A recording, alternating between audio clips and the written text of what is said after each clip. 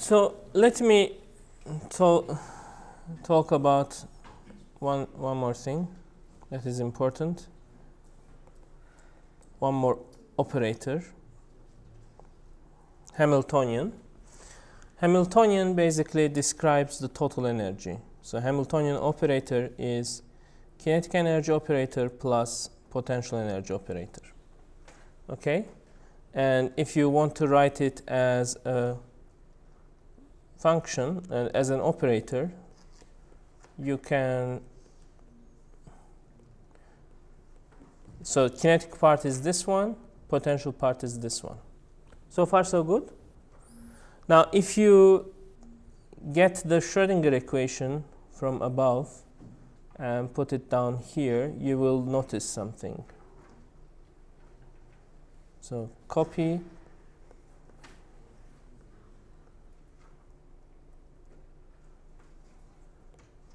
There's always in physics this kind of wisdom where an equation gets zipped down to simpler ideas. So notice that this can be written as IH bar del psi over del t is equal to h times psi.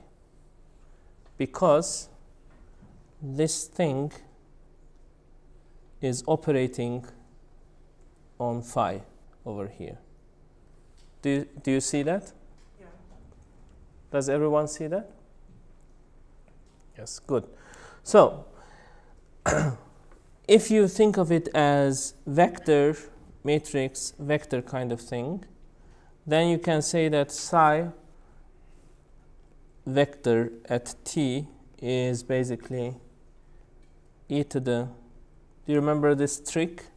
H bar over I h bar t is actually a matrix. Do you remember? Like taking a matrix to the exponential. Yes. This is basically how Schrödinger equation works.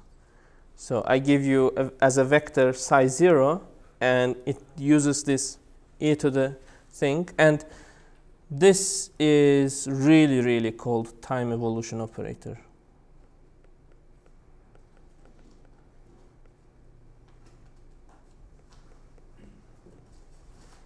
Okay, so let's look at some codes.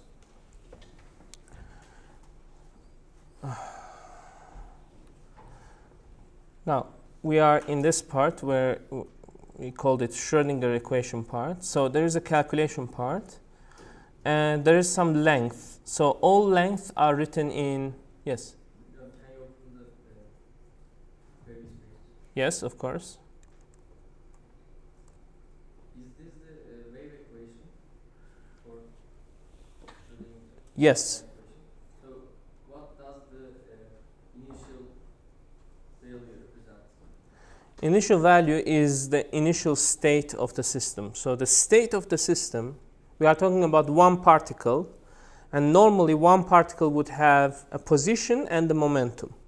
Okay, and we would know what it will do later on. In quantum mechanics, we throw it away. We say that one particle has a wave function, and wave function has all the answers to our questions within it, hidden somehow. And if I start with a certain wave function, Schrödinger equation tells me what will happen to that wave function later on, at a later stage. It's like Newton's equation, but in quantum world. Because Newton's equations, F equals to ma, tells you that if there is a force acting on the object, it will accelerate, right? And acceleration is force divided by m. What is force? Negative gradient of the potential. Now, Schrödinger equation tells you that if you have a potential profile, like it could be a harmonic oscillator or zero potential, so nothing is happening to the particle. If it's, that's Newton's first law. If it's moving, it will keep moving, right? No force. Yes, tell me. What's the question? My question is, when we measure the system, Ah. the state collapse and everything changes, how Yeah. do we know the first initial states remain same when we stop the No, that's the point. Measurement makes the wave function collapse and erases the memory. Erases the past. That's why, if you remember, we had in Schrödinger the problem that even though you have actually measured it to be upset here, that memory is erased by this measurement. Yes? So it's irrelevant to write the... Very good point. Very good point. You are telling me that quantum mechanics is schizophrenic. That's what you are telling me. Because it acts differently. If I don't measure, it obeys to Schrödinger's equation. If I measure, it stops obeying Schrödinger's equation. It obeys to wave function collapse idea. That's a big problem. There are some people who say, let's shut up and calculate because it works. They actually do say that. And there are others who say that we have a schizophrenic theory. Let's figure it out, why it's like that. And nobody, well, there are super smart people working on that. They should. But like vast amount of people don't care. Okay? But it's good that you do care. But so far, on that side, I'm sorry to say this, but they never won a battle. Like, that's the hidden variables and like quantum mechanics is not complete side. Let's say, call it Einstein side. Einstein contributed to quantum mechanics immensely. Without him, it wouldn't be at this stage. He understood and accepted Planck's h bar omega even before he accepted it. He was still saying that it's still unexplained something, but Einstein took it and explained photoelectric effect with it. Nevertheless, Einstein had your doubts. The doubts that you are having, that the theory doesn't fit to our usual understandings of natural theories, whereby you have no dice thrown by anyone, right? But it seems like once you do the measurement, the whole universe stops working according to Schrödinger equation, and they just wait for you to ask your question and it answers your question. Yeah. Okay, good. Very good. Is there any contribution of time evolution in between these measurements, like time evolution? I'm sorry, I'm still over there. Let me add one more thing. Is it okay? Once you start adding up particles, like not just one particle, but many body physics, okay, then you start sort of seeing what's going on. So-called many worlds interpretation. So what I am telling you is Copenhagen interpretation, okay? And it's schizophrenic. But there is another interpretation, which is many worlds interpretation. They don't change anything in terms of calculations, just how should we understand it, okay? When it comes to many worlds interpretation, it's very hard to really grasp it, but it's sort of a smooth way of thinking about it, and according to many worlds, no collapse happens. What happens is that, what was your name? Furkan. Furkan looks at Schrödinger's cat, okay? Furkan sees a dead cat. That Furkan lives in one branch of the many-body wave function, and Furkan that found it alive lives on another branch of many-body wave function, and they never interact. That's the explanation. So there is no collapse. Okay. Yes. This time evolution in between the measurements, is that the reason this is changing? Or I'm still with him.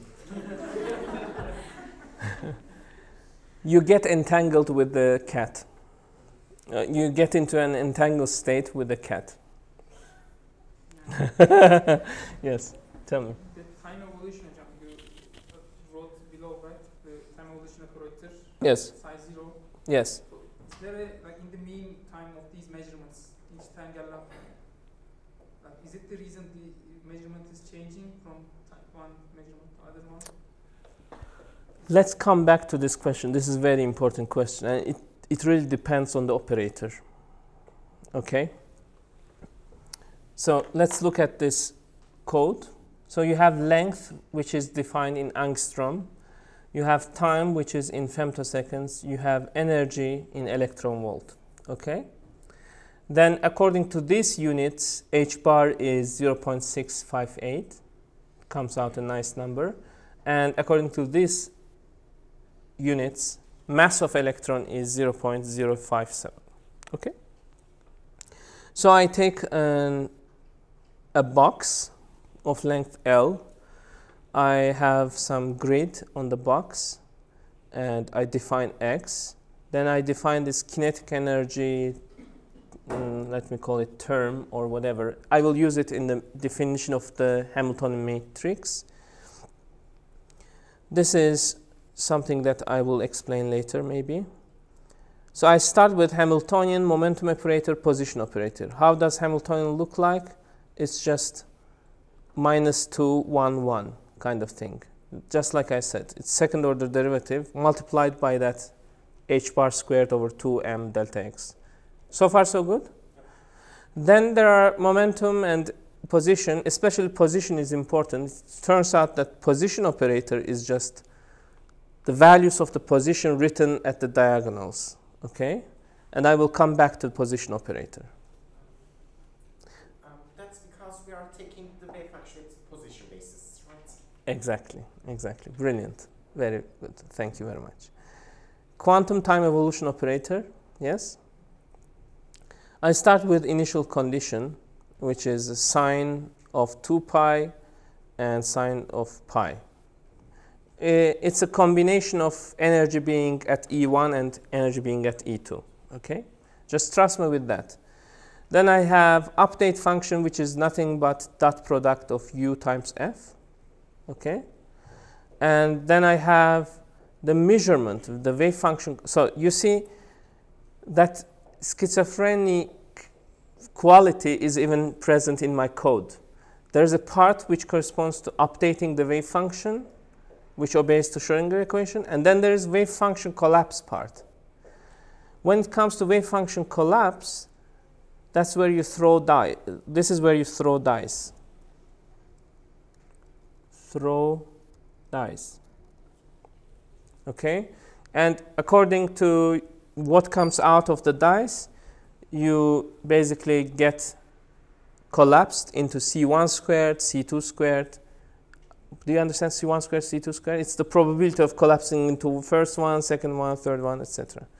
And all that calculation is here. Just trust me. Let's run it and get over with it. Oops. Yeah. Ooh. Isn't it nice? What is this?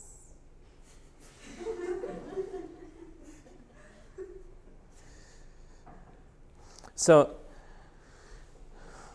x is x, like position, and then I have a particle in a box, okay? The edges are kept at 0, and it's a combination of the first energy state and the second energy state. So far, so good? Now, remember, or don't remember because I didn't show it, but let me show you. Where is my... wave function collapse. Do you see that there is an operator here, Q? And basically, it gets its eigenvalues and eigenvectors. So it can be any operator. And then if we go down here, I have, if I press E, let me just extend it. If I press E, I measure energy, and in that case, my Q becomes H. So measuring energy means that the operator is H. Measuring position means that the operator is P, etc., right?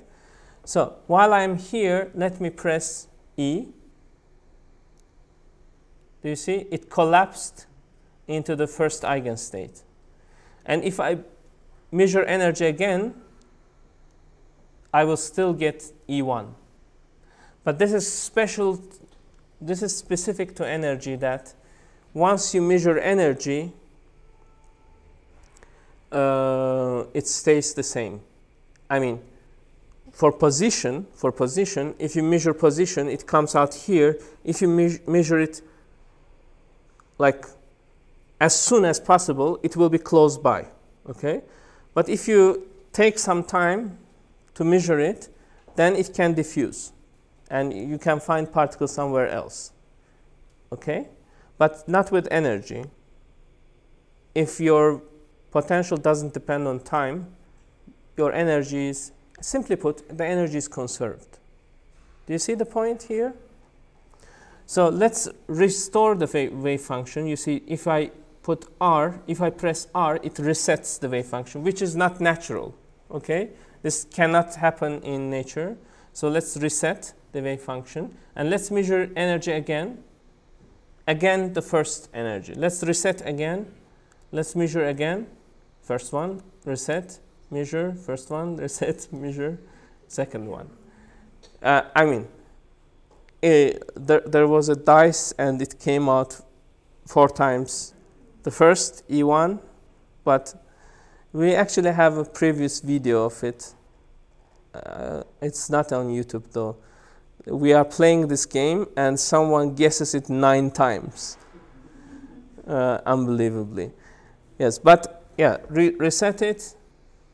What I was going to do, measure energy, second one. Reset it, measure energy, first one. So hopefully this code gives you an idea of how Schrödinger's equation works and how wave function collapse works. This is how nature works. Like, leave it be, it obeys Schrödinger's equation. Ask a question, it freezes and answers your question, and just changes its whole reality according to your question. It is as if, I spoke too much. It is as if you have, what do you call that large spoon with a lot of holes in it? Stainer. Stainer? Siever?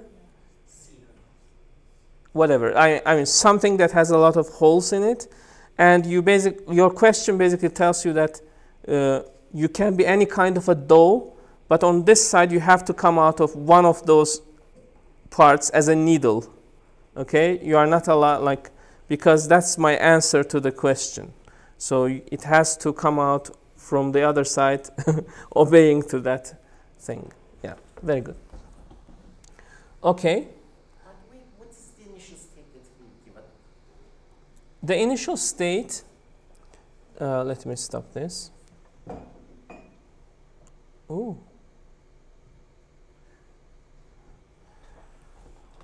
The initial state is a combination of sign. So you don't know this, many of you don't know this, but what we just did was this, 0 to L, right? And if you do certain calculations, your first energy looks like this one, just like you saw, and it corresponds to square root 2 over L sine pi over Lx. Okay?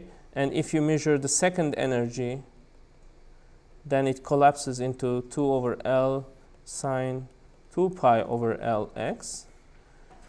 Okay? And it looks like this. And this one is r squared pi squared over 2ma squared. This one is 2 h bar squared pi squared over ma squared. Whatever. Right? I mean, if this is 1, this is 4. And that's what we get, actually. I'm also printing the energy. So when I got 1, E1, I got 1. When I got E2, I got 4. So everything works out. Okay? Okay. What was the A? It's due to L in your energy value. What? Document? LL, yes. Yes, I'm used to writing it with A. I didn't derive it. I mean, it's something called time-independent Schrödinger equation because you can do stuff here, whatever.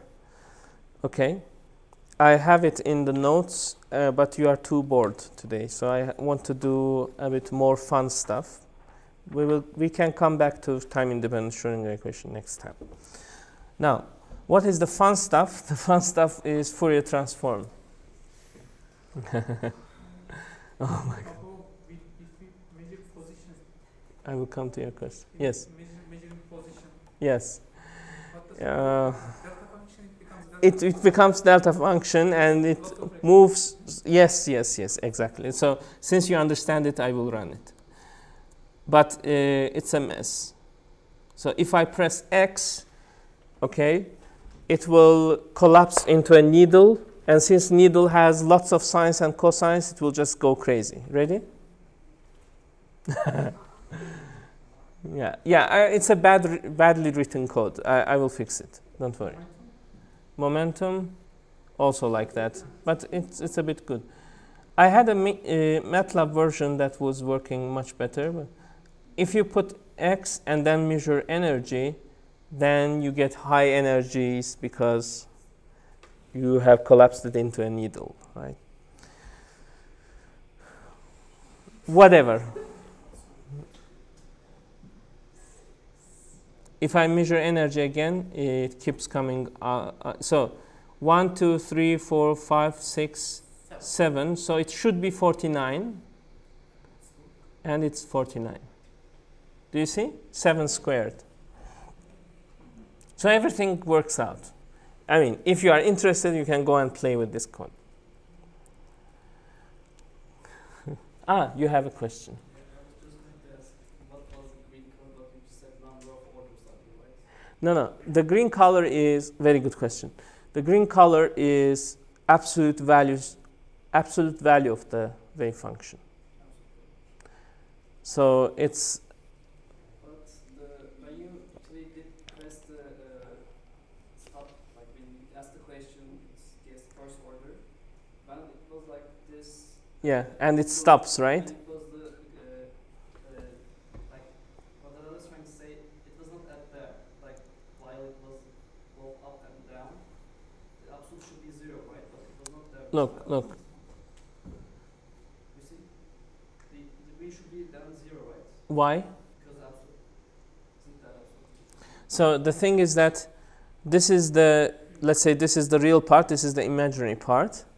And it's like a vector that goes like this, okay? But the absolute value of that vector is the same. Yes. Yes, I understand you. Believe me, I understand you.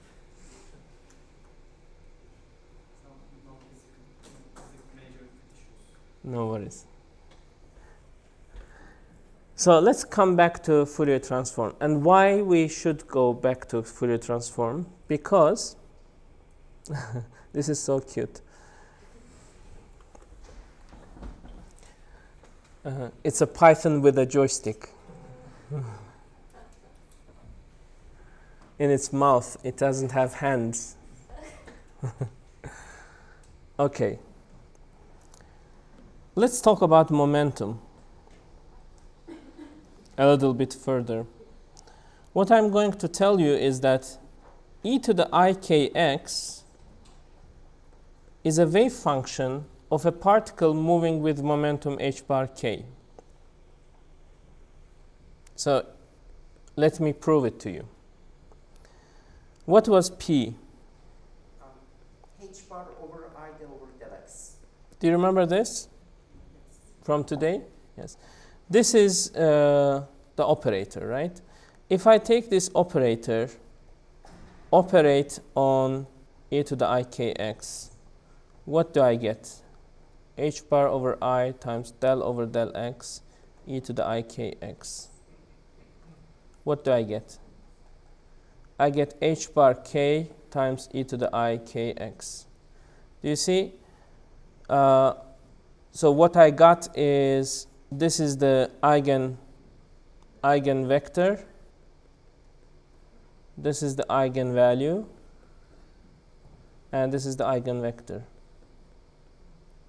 Do you see that? So if you take a p measurement, what comes out is those values. Now, e to the ikx, you have seen it also in the Fourier transform, right? So if I want to represent, if you remember, there was something like this. F tilde k was integral e to the minus ikx, or was it a sum, whatever. It's integral. Okay, let's make it an integral.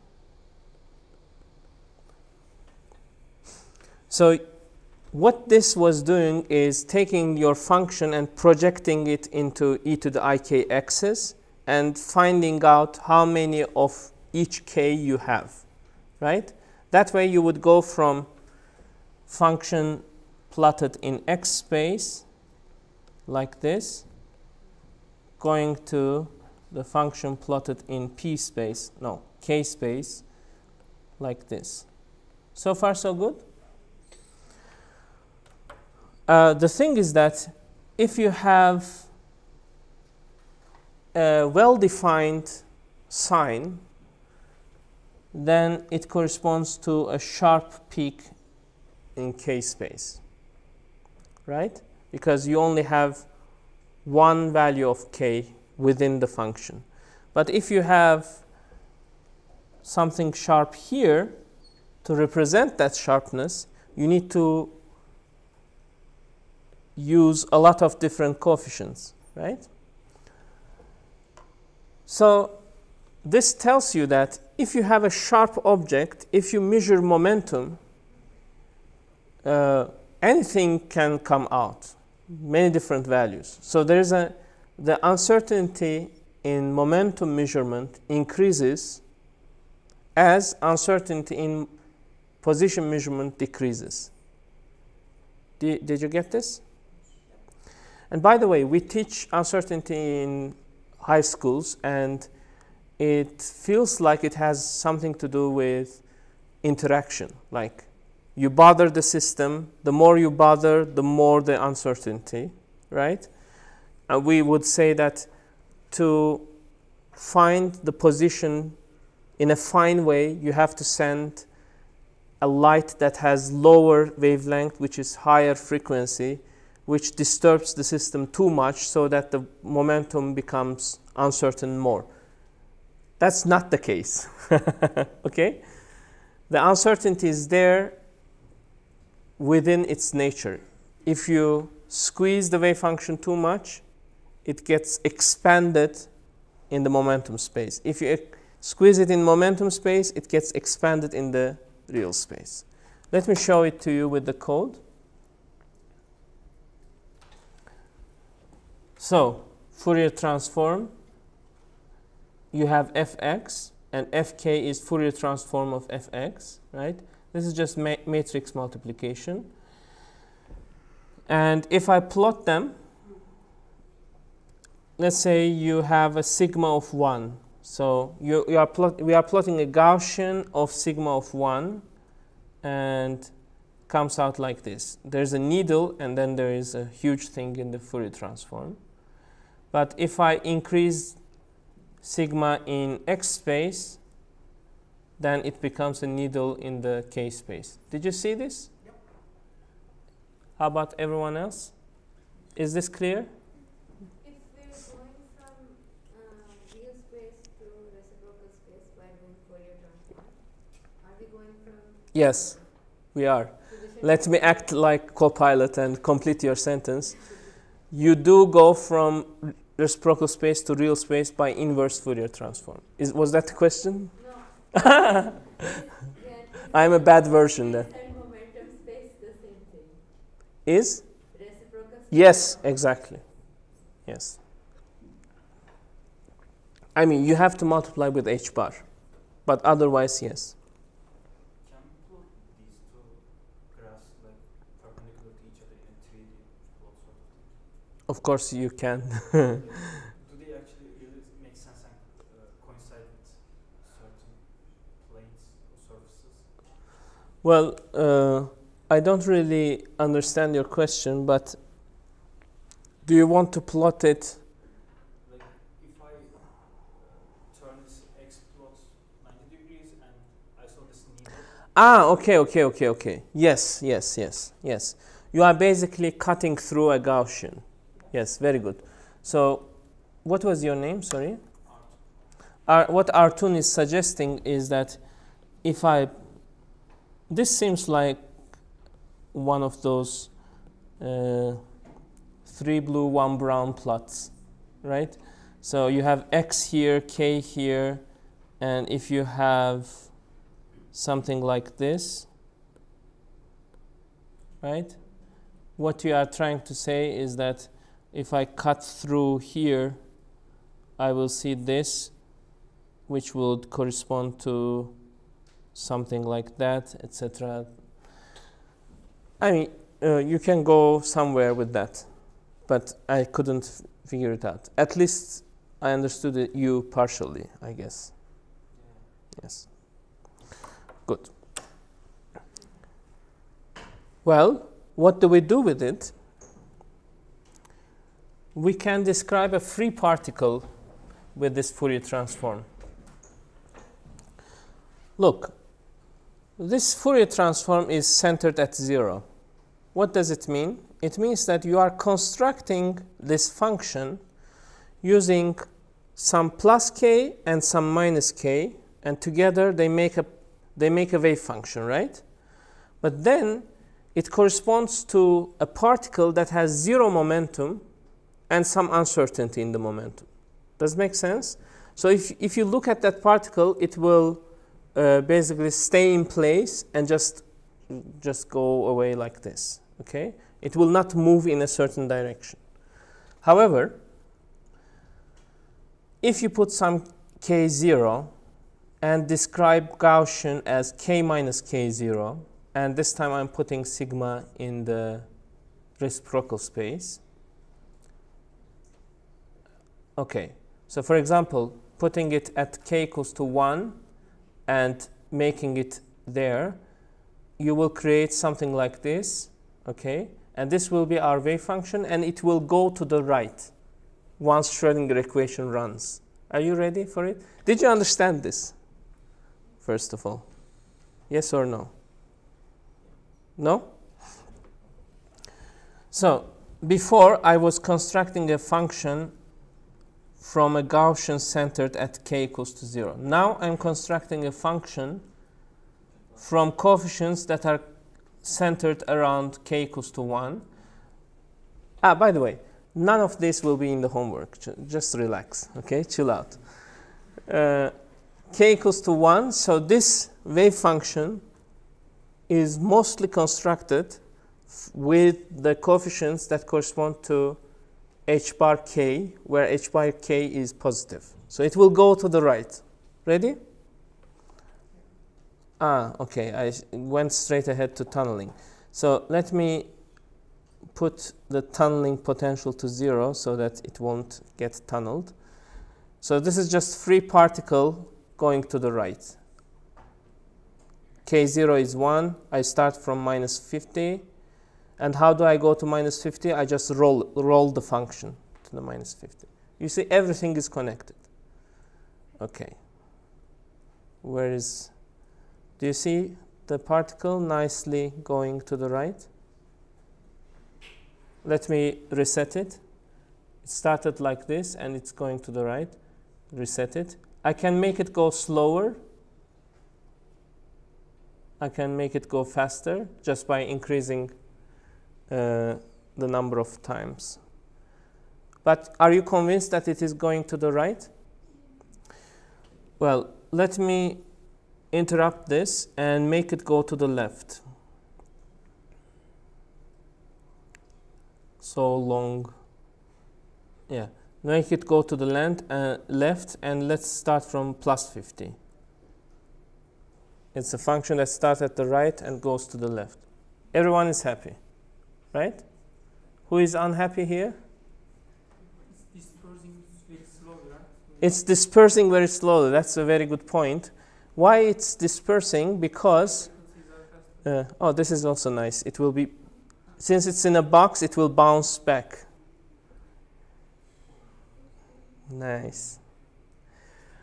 And it's even more dispersed, right? Why? Because it's not just constructed from one K. It has several Ks, right? So basically, it's one particle that has many velocities. What was your name? The measurement schizophrenia? Furkan.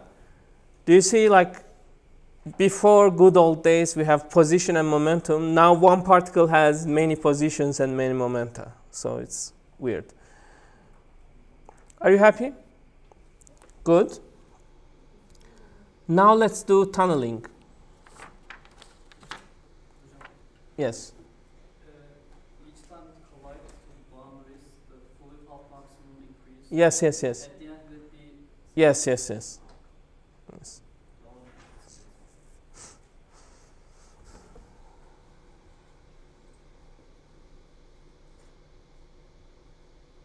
I hope you are still with me.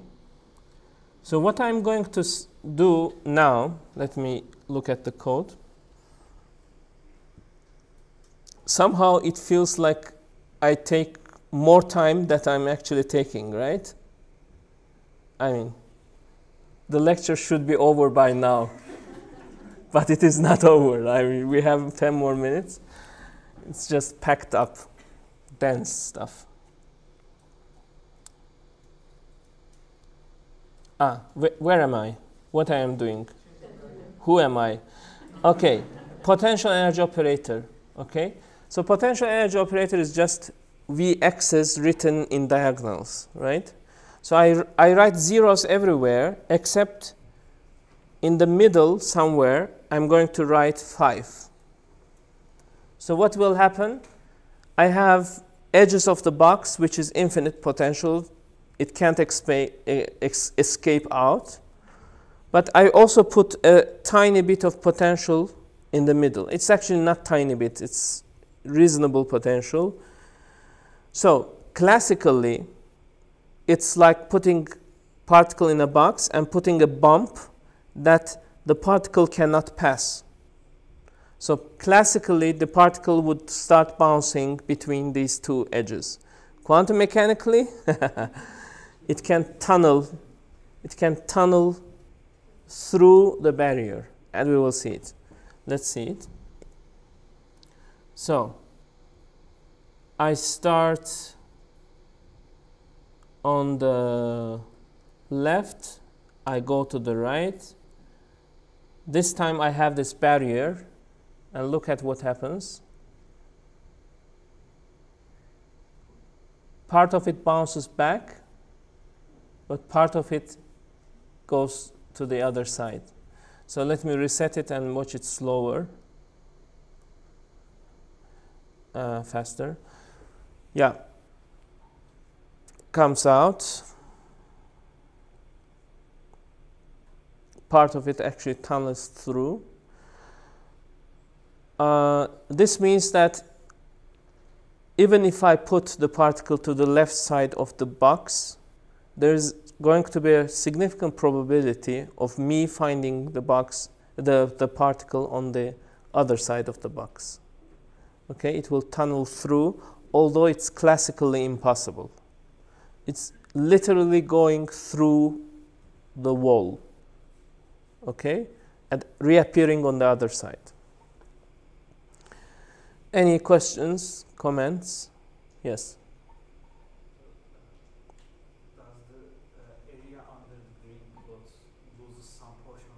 No. Yes, I thought that in total whether it loses or not. Well, I didn't talk about what the area under this plot means. So let me, exactly. Let me start talking about that. What? Don't stop it. I want to see how. Okay. Okay. You will have the code. Let me run it faster.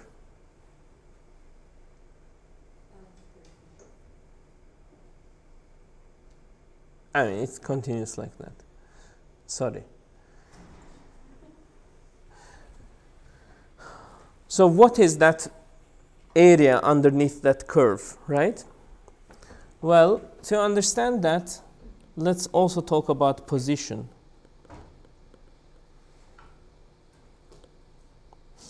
Now, position matrix, as I said earlier, looks like this. There's x0, x1, x2, dot, dot, dot, dot, dot, and 0 everywhere else. If you remember, these kinds of matrices have special eigenvalues and eigenvectors. So if you get x2, for example, would have zeros everywhere except where x2 is. Okay? So it would, if you plot it, it corresponds to a needle-like function, right? Now, what is the probability of getting x2? It's C2, which is x2 dagger wave function, right? Now, when you dagger this wave with the wave function that you have, so this is the wave function that you have, and you dagger them together, what does it pick? It picks just this value, right? So it basically picks up x2.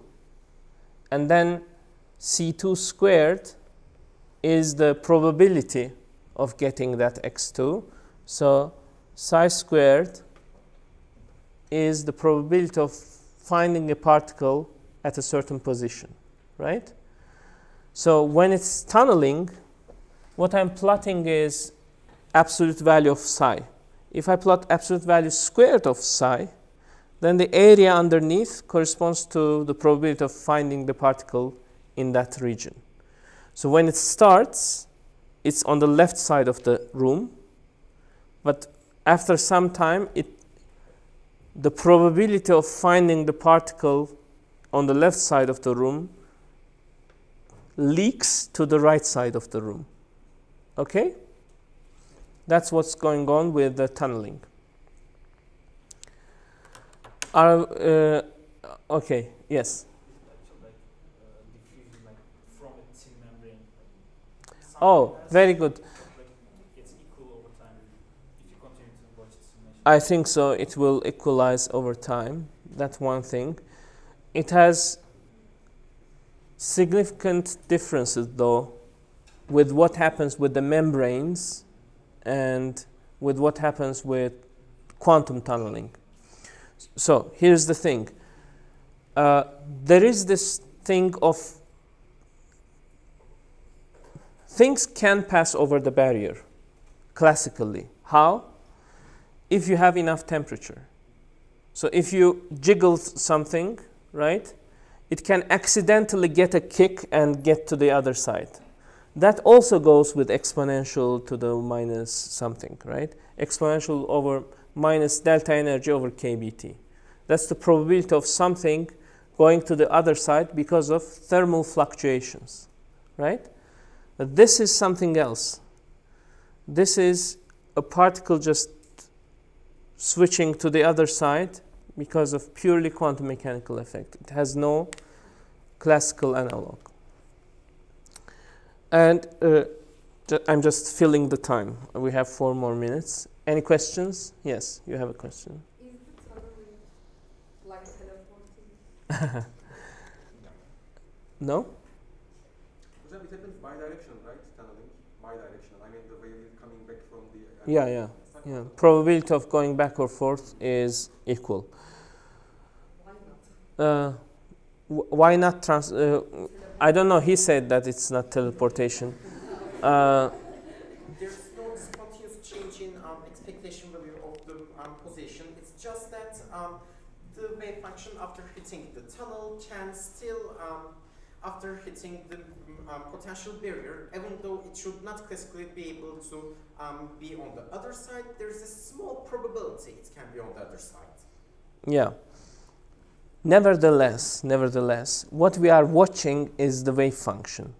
You can never watch a wave function in reality because watching wave function means measuring it. Measuring it means ruining it, right?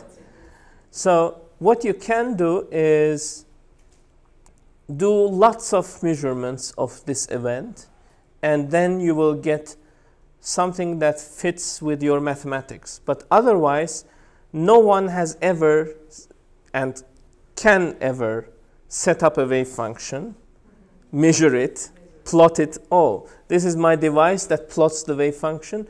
You can't have that device because what is it measuring? What is the corresponding operator?